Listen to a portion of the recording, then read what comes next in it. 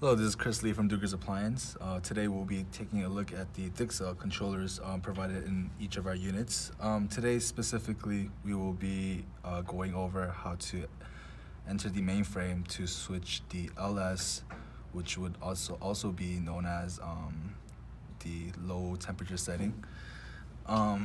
First thing you're gonna do is hold down the set button and aux button at the bottom.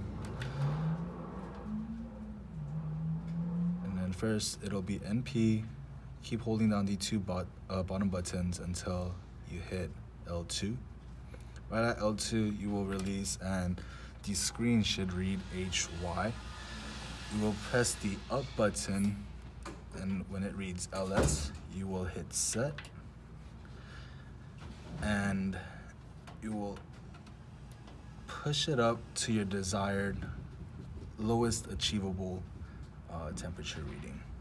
Once you have selected it, you will press set one more time, let it flash, and wait until it reads the temperature reading and you have set the lowest temperature setting.